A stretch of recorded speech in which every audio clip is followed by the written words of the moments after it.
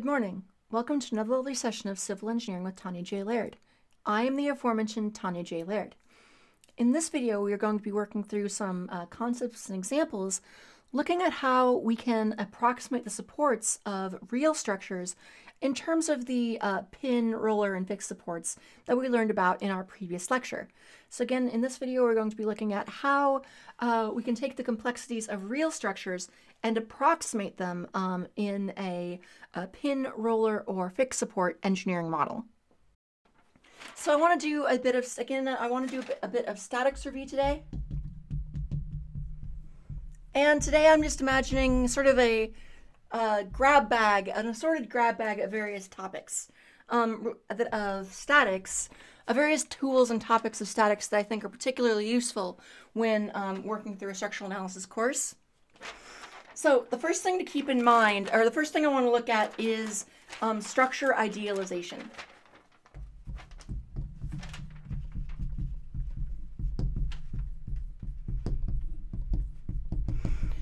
So last time, as a review, we looked at three types of basic supports. We had roller supports, pin supports, and fixed supports. And we explored last time what those represent. But at the beginning of class today, I just wanted to take a brief moment to consider what these represent in actuality. So let's first look at idealizing supports.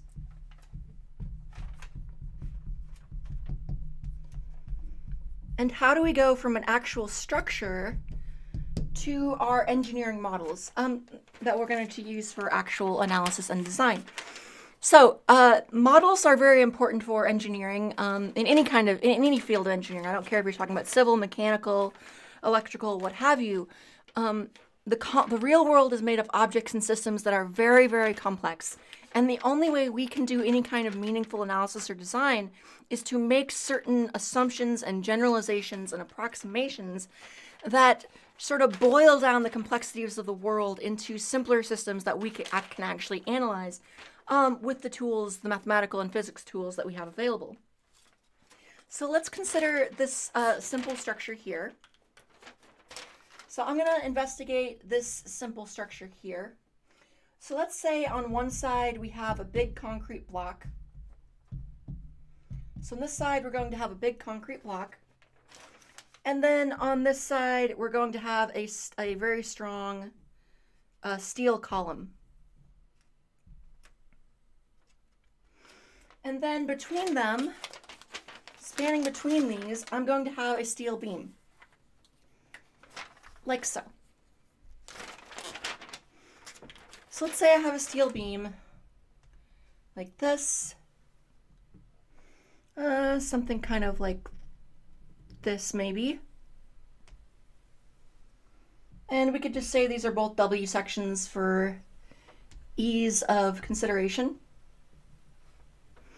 And this beam is simply resting on the concrete pylon, or whatever you want to call it. And let's say it is joined to the steel column by what I would refer to as a shear tab, although that is probably a bit beyond the scope of this course. But in terms of what a shear tab is, this is not a steel design course. That's a bit later in your structural education.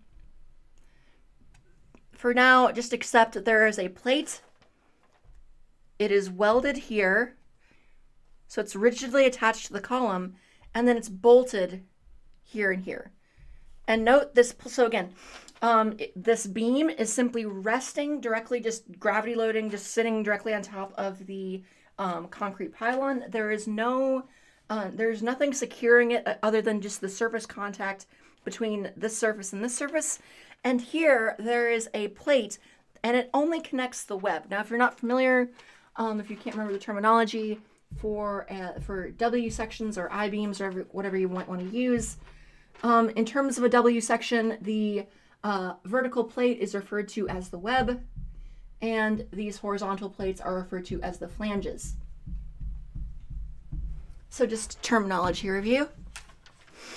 So we have our basic layout here, and this plate, again, it's fully rigidly connected to the column. I would say maybe it's like a full pen weld or something, or a very large fillet weld. But when it's connected to the beam here, it is only connected to the web. This plate does not go all the way up.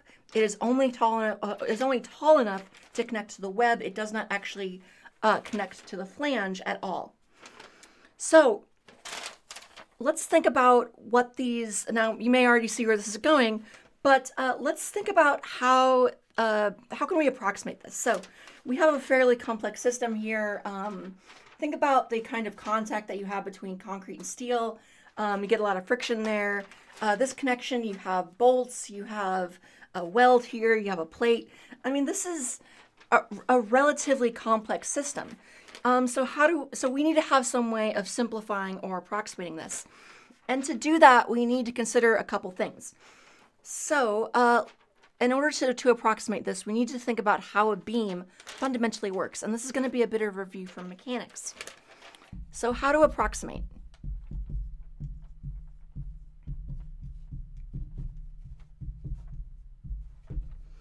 In other words, how does a beam actually work? So let's say you have a wide flange shape. Well, let's look at it. What does the bending stress look like? Or let's just say the shear stress first. And if you remember back to basic mechanics, your shear stress is going to look something like this.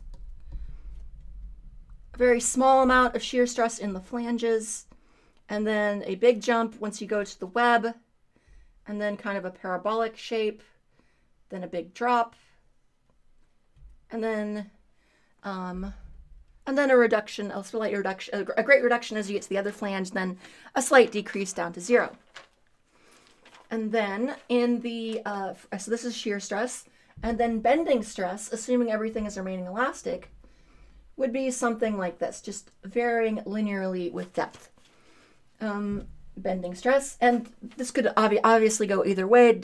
We could have tension on one side, compression on the other, or vice versa, just depending on whether the beam is under positive or negative bending. That's not relevant for today's discussion. So this is bending stress or flexural stress. So let's think about where stresses are maximum and minimum. Shear stress is 0 at center. Oh, other way around. 0 at edges. Thinking flexure here. 0 at edges, or top and bottom.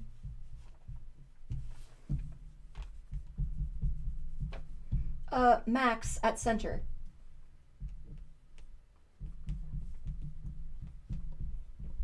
Our bending stress is 0 at center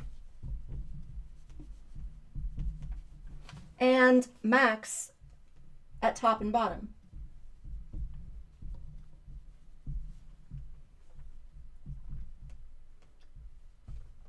And therefore, because of this, we can often approximate the behavior of a wide flange shape by saying shear is basically carried by the web. Therefore, shear carried by web.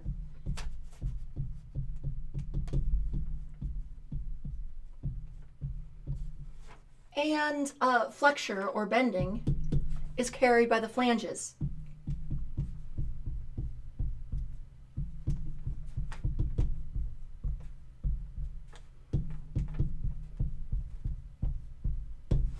Now, is this entirely correct? No. A web, if you look at the flanges here, they do have some non-zero amount of shear stress, which means they are carrying some small amount of the shear force in a beam. So this isn't 100% correct, but it is generally correct, and it is a reasonable assumption for static analysis and design. Bending stress. Yes, it is 0 right at the center, or, well, more technically, the neutral axis. Yes, bending stress is 0 at the neutral axis, and if you have a doubly symmetric beam, that will be at the center. However, there is still shear stress, or there is still bending stress that occurs in the web.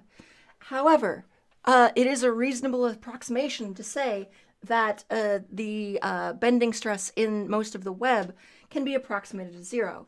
So it is adequate then to say that bending stress is carried by the flanges, while shear stress is carried by the web.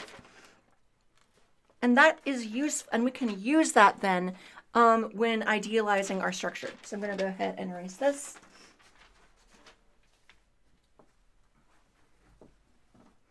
Make sure you keep this in your mind, because it's going to be important as we look at work through this. So again, we have one end of the beam. Oh, and I'm going to go ahead and label these ends A and B. So make sure you have that in your notes. Just end A and end B. End A is resting on the concrete pylon.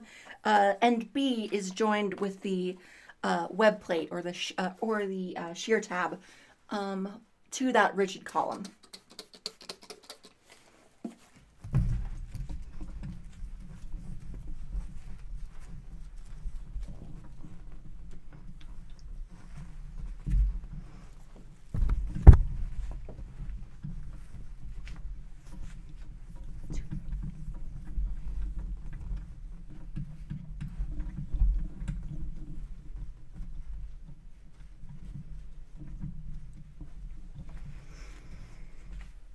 All right, so next let's continue moving on.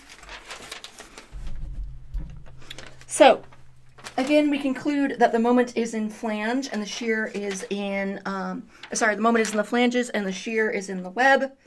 Now, let's see. Let's also compare, let's also look at the connection in detail, the right connection, connection B. So we have our W section, like so. And again, we have just a plate connecting this to a column.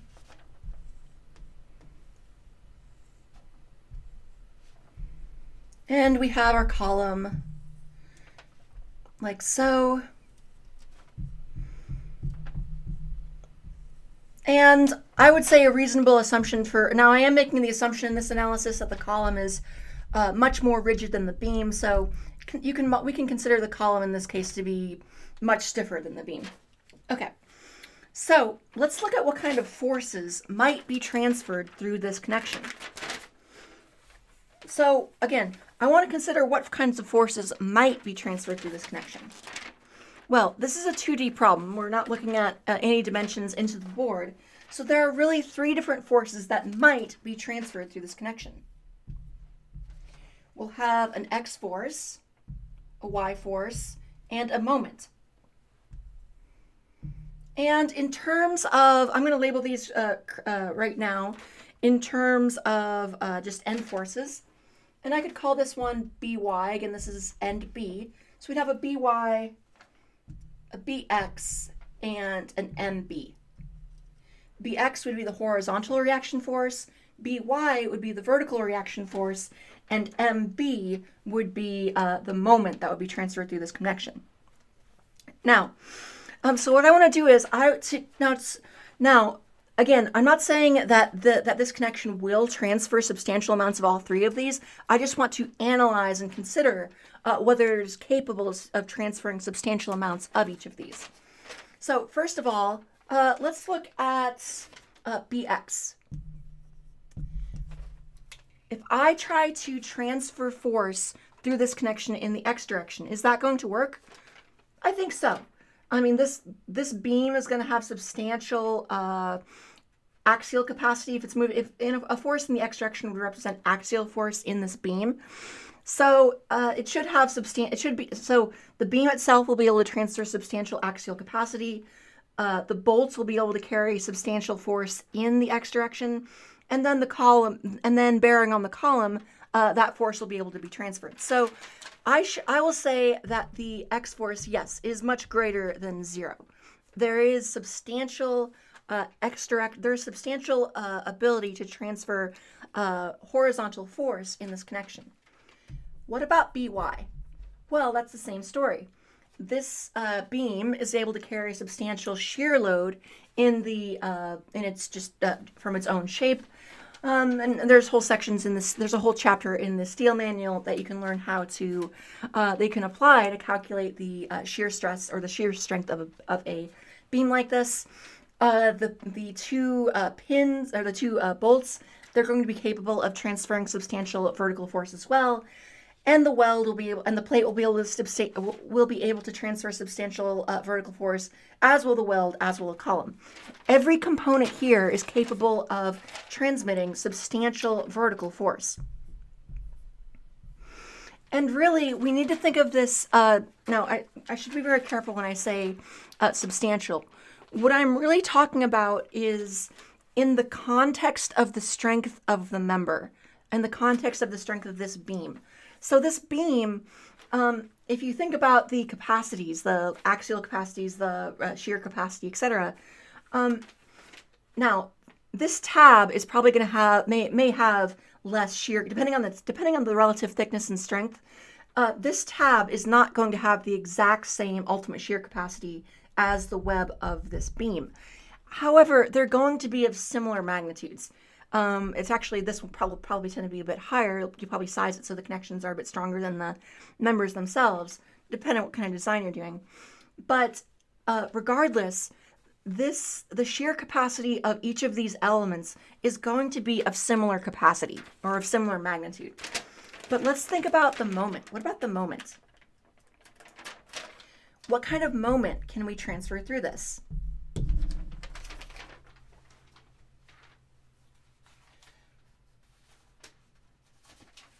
So again, in case you can't think of, in case you're having trouble thinking of the shear capacity, let's just look, and also the moment. Let's look at the cross sections of our plate and our beam here. Our connecting plate would have some sort of cross section like this, while our beam would have some sort of cross section that looked something like this.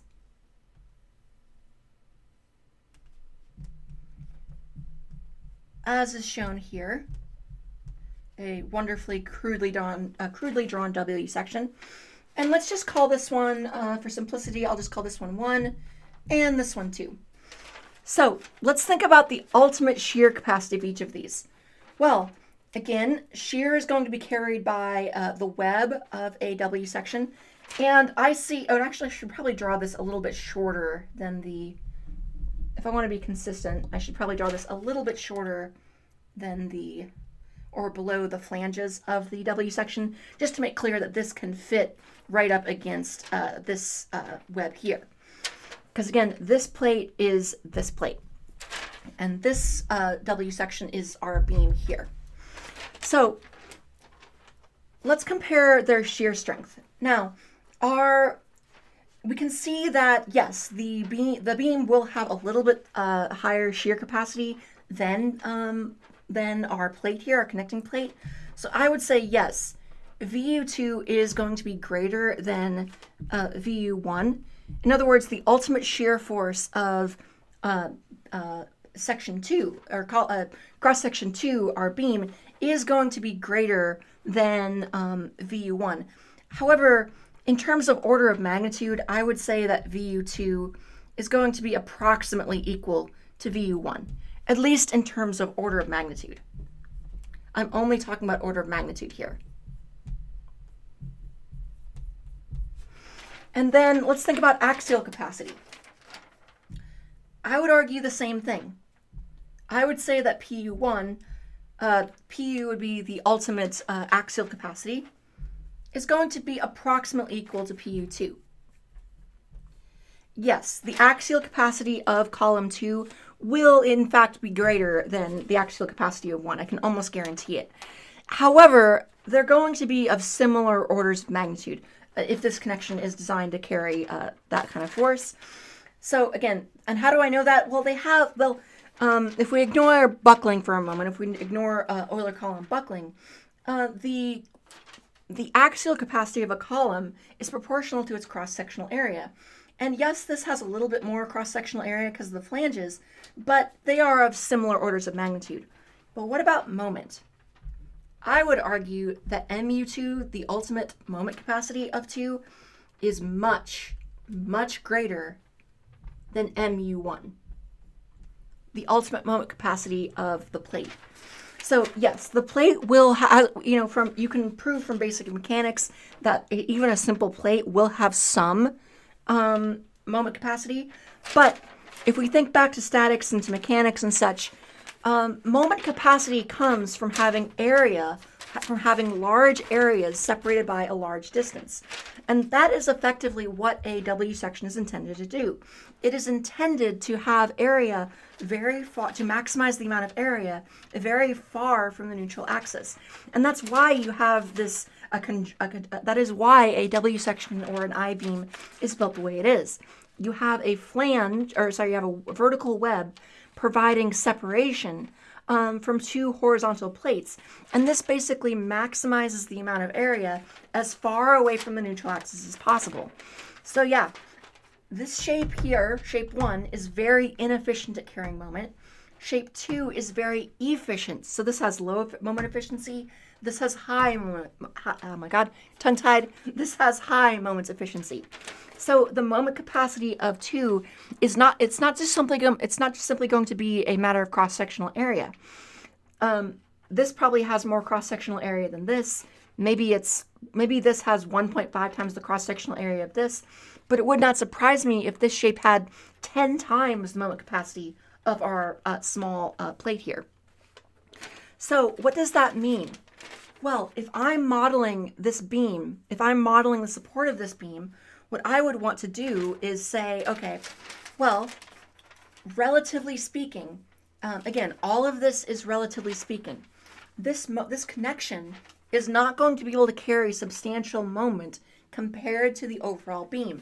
So I would say that the moment, MB, is approximately 0. The moment capacity, not of the beam, but of the connection, is approximately 0. Everything we look at, whenever we look at modeling supports, we're always playing a game of relative numbers. Yes, this connection does in reality have some moment capacity. However, its moment capacity compared to the beam that it's supporting is negligible. This connection is limited by the moment capacity of this plate and the moment capacity of the shear force on each bolt acting as a couple. Those capacities compared to the large moment capacity of the massive moment capacity of the beam are negligible. And I mean, I don't know the exact number, but it's probably something on the order, it's probably like an order of magnitude greater. The moment capacity of the ultimate moment capacity of the beam is probably something like 10 times the moment capacity of this connection. And again, when doing any kind of real engineering, we have to make models that simplify complex structures, and this is an example of that. So I would say that the moment capacity of this connection is approximately 0. Next, let's look at the other end. Let's look at end A, where we have the beam simply resting on a flat concrete surface. Any questions before we continue?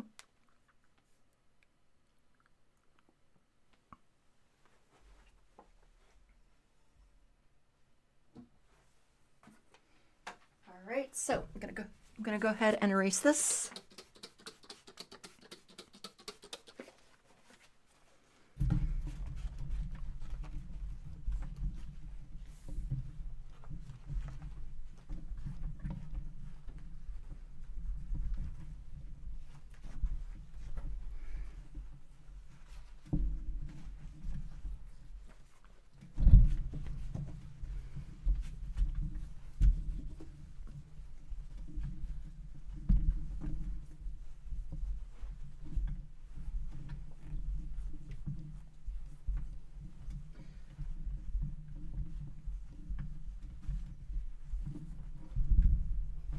So now let's look at the other end of the beam.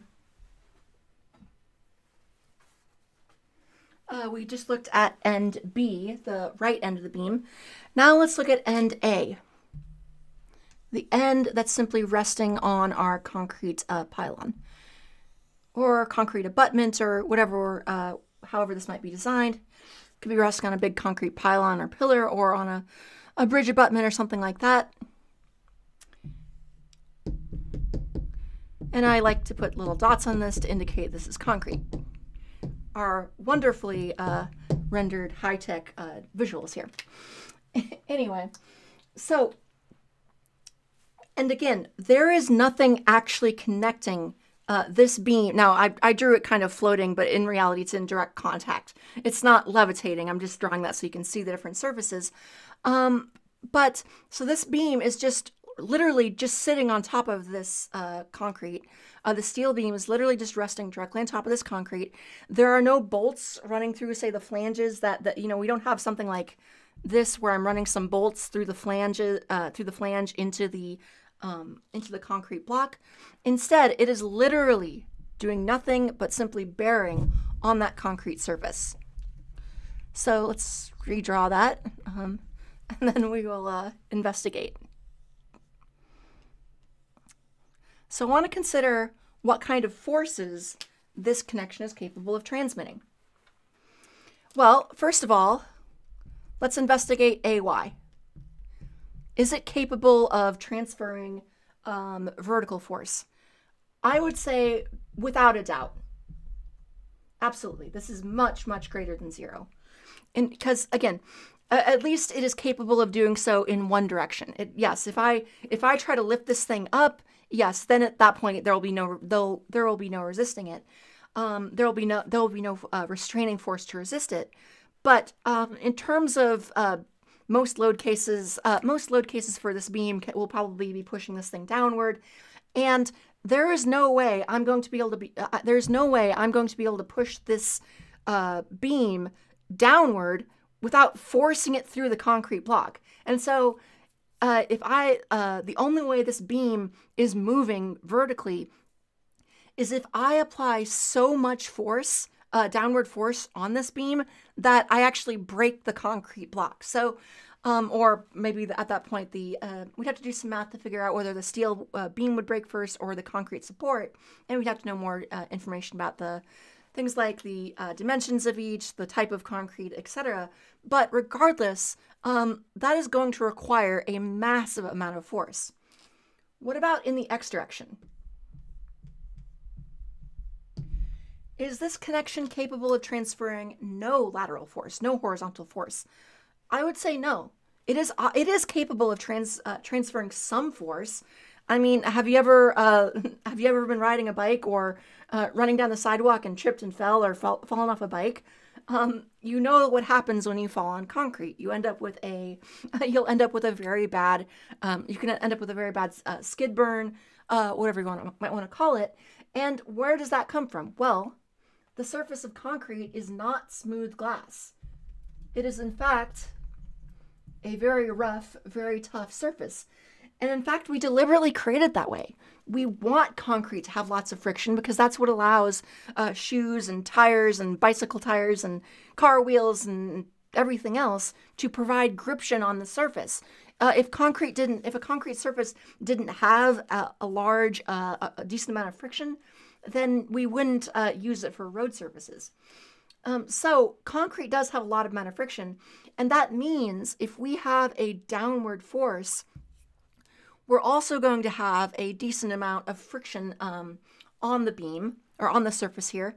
So that means there is some friction, there is some capacity. So if I have a downward force, there's going to be some coefficient of friction between these two surfaces. And because of that, if I try to pull this thing this way, even ignoring the connection here and that restraint provided by that, there is going to be some lateral resistance or horizontal resistance provided just by the friction between the concrete and the steel. However, we need to always remember that we're looking at this, and when we're modeling structures, we need to think about things in relative terms. Compared to the actual okay, so yes, it's going to take some force to make this, if I am imagine I'm holding this beam on the other end. Instead of a column, I'm just holding it. I'm going to have to apply some horizontal force to get that thing moving.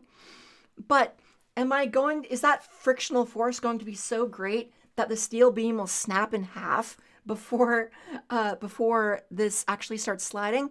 No, of course not. I don't care how great the coefficient of friction is, unless there's something like a structural adhesive or some incredibly strong glue or really a weld somehow joining this to another steel plate below it or something. Unless I actually have some substantial connection, that horizontal force is going to be negligible. So that AX force is no longer really in question. Again, that horizontal force compared to the amount of horizontal force this beam can actually transfer is negligible. So I would say that AX is approximately 0. All right, what else? What about the moment? What about the moment at A? So I have my AX, which again is approximately 0. AY is much greater than 0. What about the moment at A, which I'll just refer to as MA? What about that? Leave that arrow off. What about MA? Well, is this capable of transmitting some amount of moment? If I thought about it for a while, let's see. This thing, if you have a perfectly flat, okay, so we're going to model these as point forces, but in reality, every force, every bearing force is not going to be a point force. It's going to be more of a small area force, a small area load. It bears on a surface. Point loads, of course, don't actually exist. If you had a point load, if you had a true point load, there would be no resisting it. It would have, a point load would have infinite pressure underneath it. So if my pinky finger could apply a point load to a giant steel beam, giant piece of plate steel, I could puncture that. If I could actually generate a true point load, imagine this board were steel instead of acrylic. If my pinky finger were capable of generating a true point load, I could pierce that steel plate just by the slightest of pressure or the slightest of force. Because a true point load would have 0 area that it's applied over, which means it would have infinite pressure. No material can withstand infinite pressure because no material has infinite yield stress or infinite ultimate stress. So when we model things as point loads, in reality, they are actually area or pressure loads, and we are simply approximating them. And that is actually another type of engineering approximation, where we approximate when a load is applied over an area that is small relative to the area of the member that it's on, then we can approximate it as a point load. But let's look at this. Let's look at the bearing between the beam and the concrete pylon here. So if I have something like this, where there's a nice uniform force, no problem. There's not going to be any moment transferred. But as you start getting into more exotic types of loading, what if the loading is not uniform? What if you have something more like this?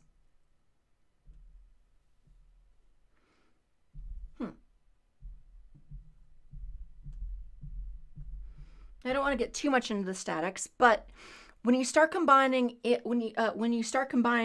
non-uniform load, especially if you combine that with some sort of, some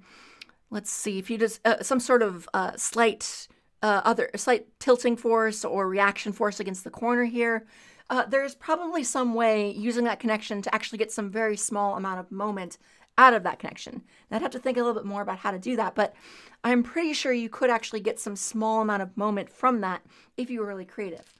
But again, we're talking about, slight moments that might result from tiny little moment arms that result from inconsistent loadings across the surface. So you probably could get some very, very small amount of moment out of that, but it's going to be negligible compared to the moment capacity of the beam itself. So I would say the moment capacity is approximately 0. Again, everything we're doing here is relative.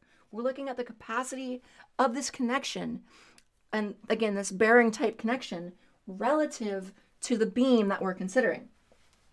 So we now know that connection B has substantial horizontal capacity and substantial vertical capacity, and approximately, or at least relatively small amounts of moment capacity. And we know connection A has substantial vertical capacity, but relatively very little horizontal and moment capacity. So let's consider what that looks like. Let's sum this up by looking at what that or considering what that looks like in terms of our models that we considered previously.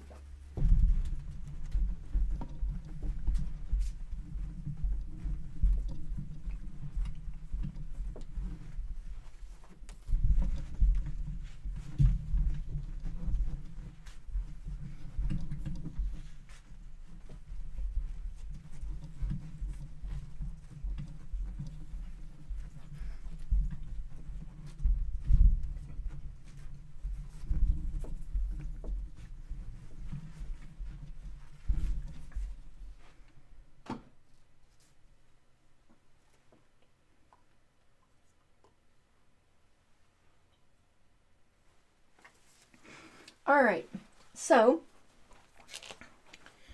we know that end A is capable of transferring a horizontal force and a vertical force, and A is only capable of a vertical force. Sorry about that. We know that end A is only capable of transferring a substantial vertical force, even though we know that, yes, it does have some small capacity in the other directions. And then end B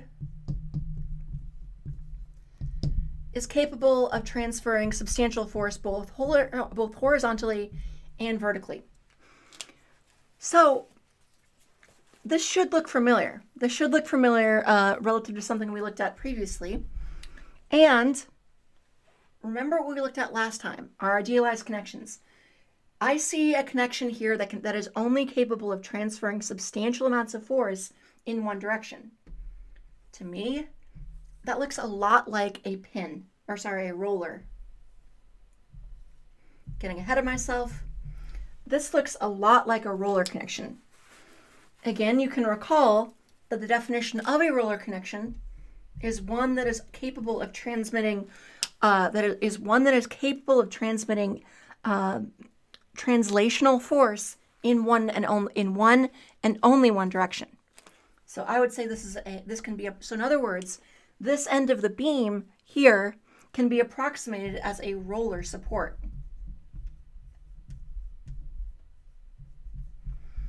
End B, however, is not capable of resisting moment, or substantial moment anyway, but it is capable of resisting substantial horizontal and vertical force. In other words, it's capable of resisting substantial force in two translational directions. And I have a connection for that. I have a connection model for that. And that is our pin connection. Like so. Again, the definition of a pin connection is one that is capable, or a pin connection or pin support, is one that is capable of transmitting translational force in two directions, but not capable of transferring substantial moment. So I would approximate end B as a pin connection, or maybe just a pin support to be consistent.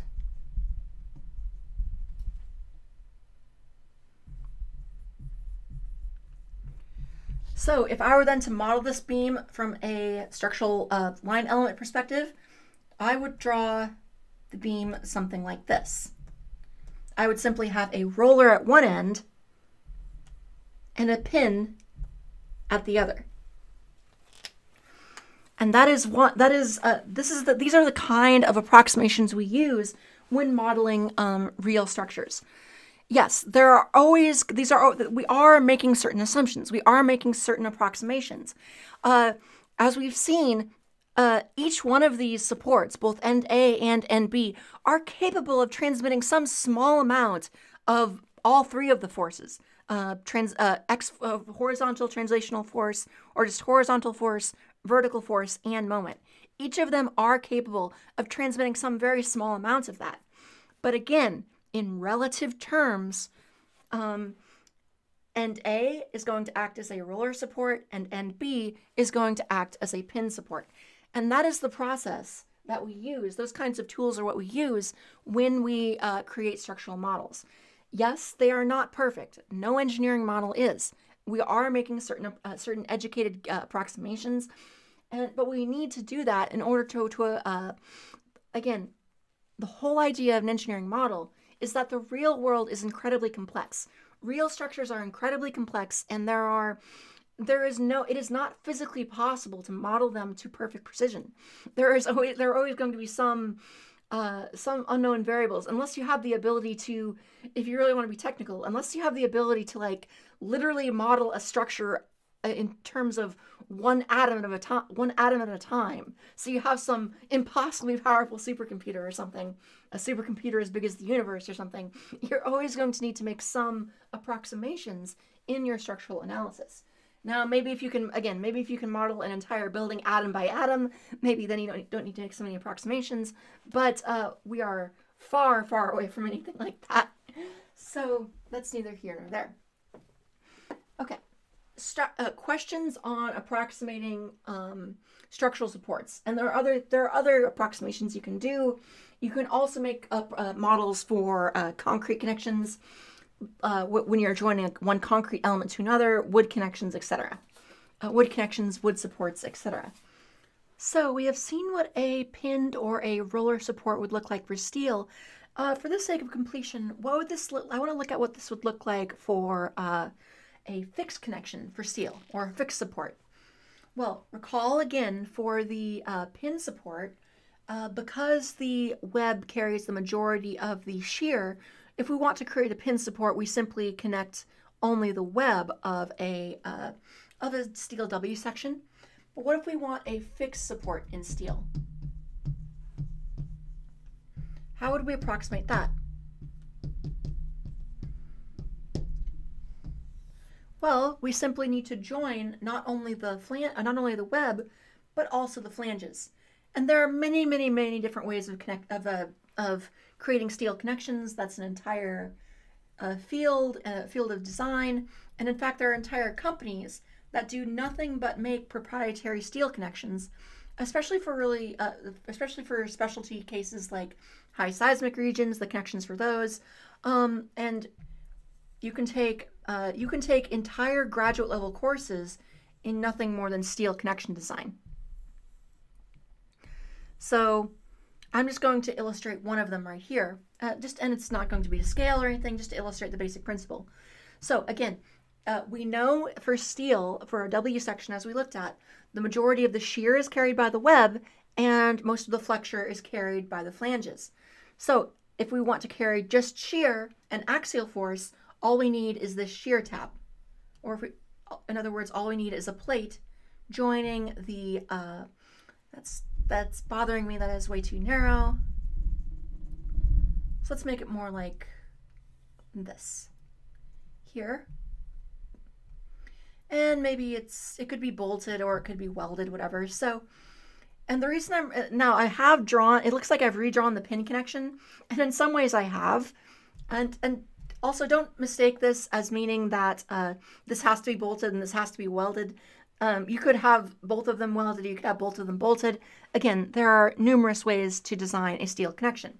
So what I've basically drawn is the same pin connection I had before.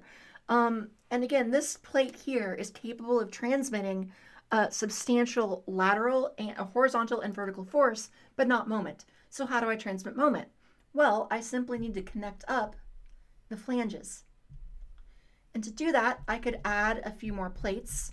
I could add a top plate and a bottom plate, and probably weld that.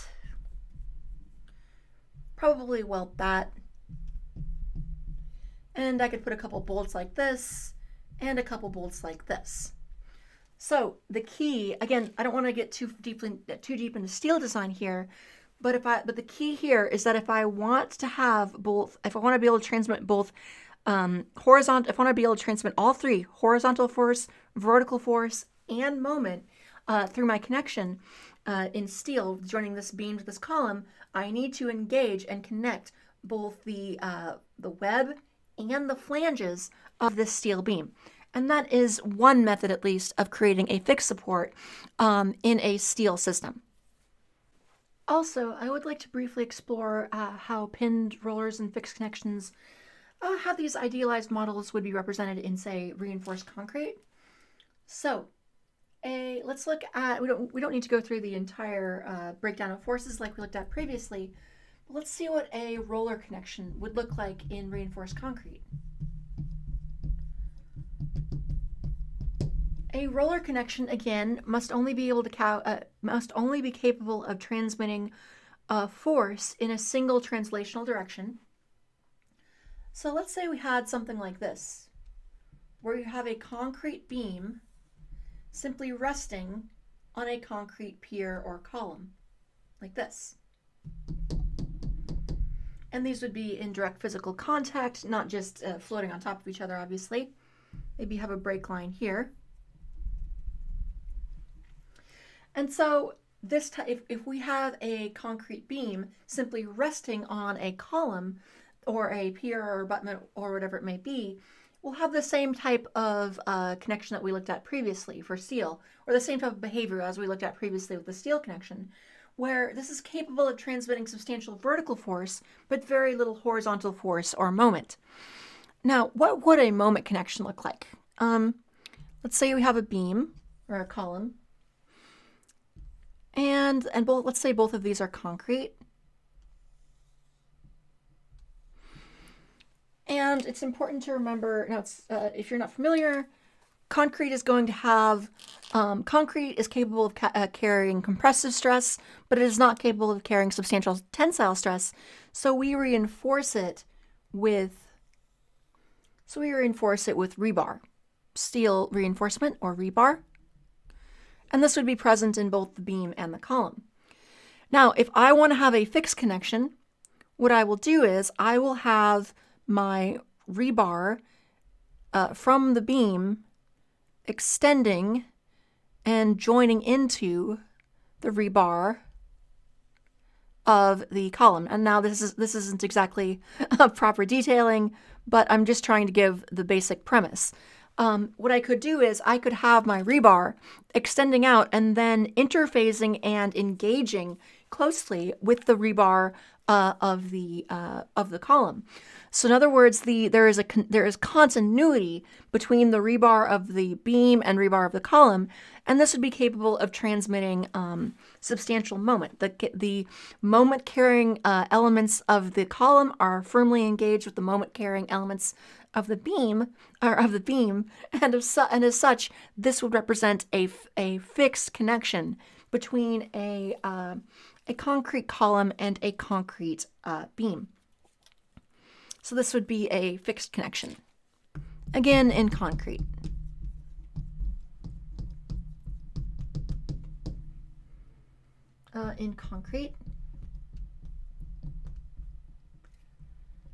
And I'm sure we could think of some method of doing a. Now it is a bit. I will mention it's a bit trickier to do pin connections as concrete. You usually don't aim to have pin connections in concrete. If you wanted to do that, when you consider the type of forces that are carried in a concrete element, it's very difficult to get a pure concrete pin connection. So if you wanted to do a pin connection with concrete, you would have to do something a little more exotic. So you might be able to have something like this. So you might have some sort of, you could have your concrete column resting on some sort of steel plate. Maybe an angle section, for example. So maybe the connection from the side would look like this, with your column like this, like so, and maybe there'd be some bolts or threaded rod extending into the column from our two angles here. So maybe I'll draw this as a pair of angles instead of a single plate, and well, yeah, so I'll have my flange of my angle, and then this. And this in turn would be able to count, this then would be able to transfer substantial force horizontally and vertically, but it would not be able to transmit substantial force in moment, at least about this axis here. So if you really want a pin connection with concrete, you can get it, but you're probably going to have to create, if you want a pin support with concrete, you may have to create this kind of exotic connection detail like this. Finally, I would be remiss if I didn't consider this also or from the point of view of wood design. So let's look at wood design.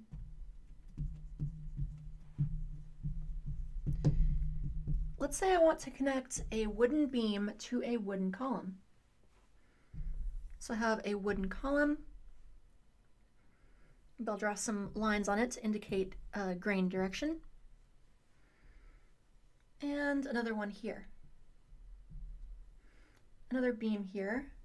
And I'll go ahead and draw out the some lines to indicate grain direction as well, although that's not going to be too important for our discussion here. This is not a wood design class, but I thought I would just go ahead and illustrate this for the sake of completion. Now to join these two together, let's say you have maybe you just use an angle iron to join the two together, like so, and maybe I'll make it a little bit bigger actually.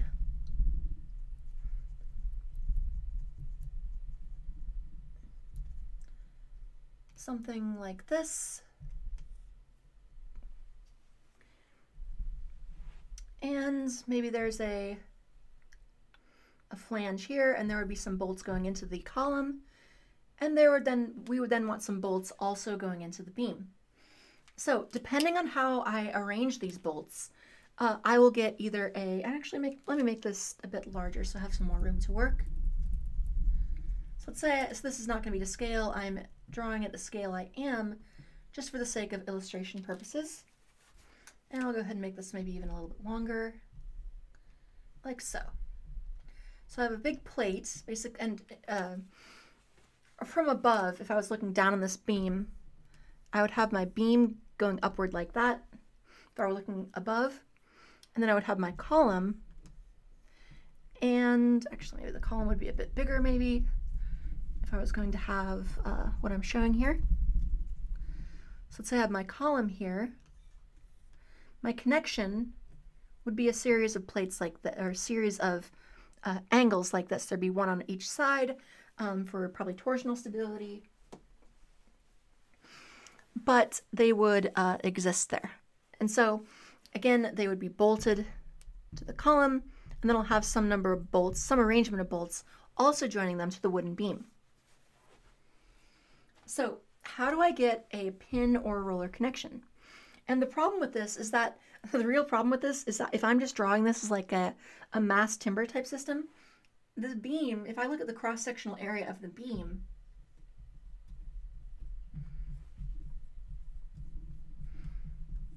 cross-section would look something like this. It's just a rectangle. Well, maybe with might have rounded out over edges or such, and there might be some local defects and that kind of thing, but its cross-section is going to be approximately rectangular.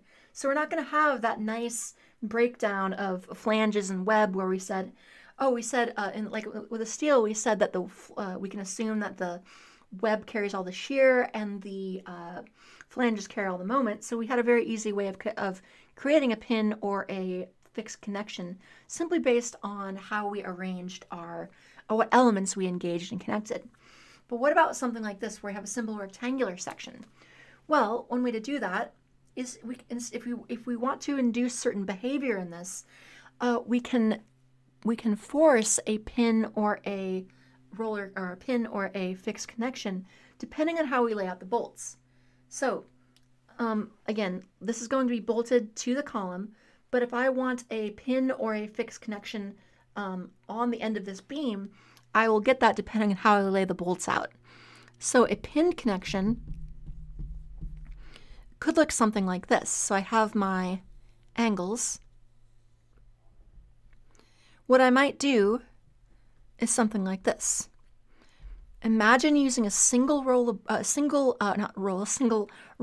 bolt holes, bolts going into the wood, etc. perhaps even penetrate, and these might even penetrate all the way through, and there might just be some big giant bolts going from one to the other, depending on how we do the connection. But, or they could be screws going into the wood and not all the way through, just again, depending on how we choose to design it. But the pinned connection, if I want to produce a pinned connection, I might do something like this. So notice all of my bolts are in one single row, and because of that, there's not, if I try to bend it, if I'm applying bending like this, there's not going to be substantial engagement in order to create a moment capacity. There's no, if I want to resist a moment in the direction of the beam, I need to have some sort of force like this and like this. And that's not going to happen. Now, we would have to worry about perhaps getting some sort of moment like this, but depending on how you space them, you may be able to avoid that.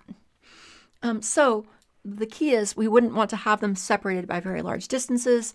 So I would tend to have fewer bolts, although generally with wood design, you want to have larger numbers of smaller diameter connectors.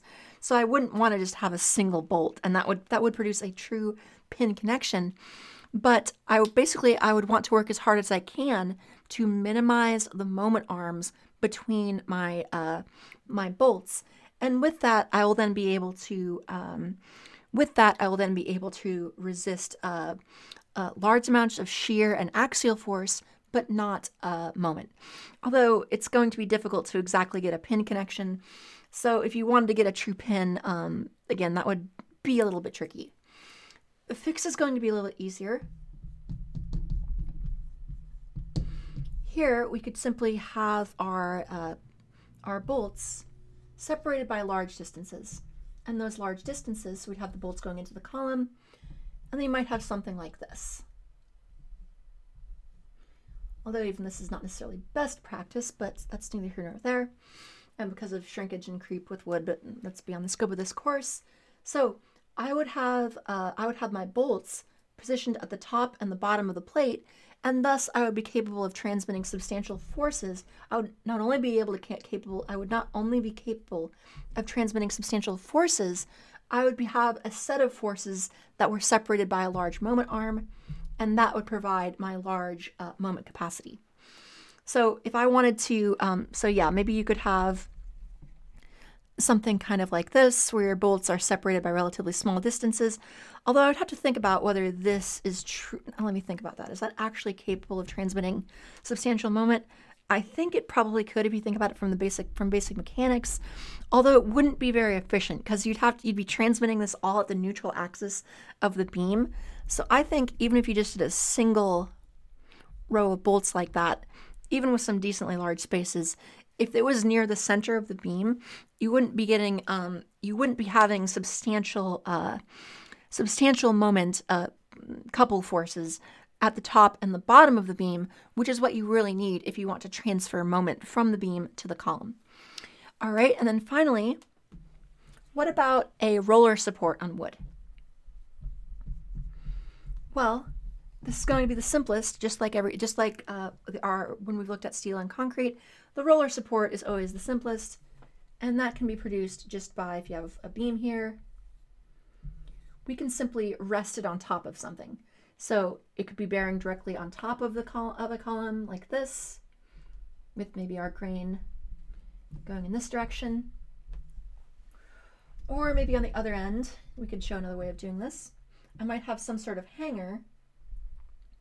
Imagine having some sort of support or hanger, and then the column was supporting the hanger. Showing some grain lines there. And this is, again, not going to be, so maybe this would be bolted. So I can have like an angle, and it was just resting on top of the angle. And so there would need to be bolts joining the angle to the, let me make that more of an angle rather than some weird boomerang shape. Like so. So maybe it's bolted to the column and it's simply resting on top of the angle, and that will be capable of resisting substantial vertical force, but it will not be capable of resisting substantial lateral force or substantial moment. And that's how you would create a pin, a roller, and a fixed support in wood design. All right, that concludes our look at idealized connection types. Again, we've looked at how to approximate pinned, roller, and fixed connections in 3 primary civil engineering materials: steel, concrete, and wood structural elements. If you have any questions, feel free to leave them in the comments below. If not, I hope to see you all again soon, and as always, thank you.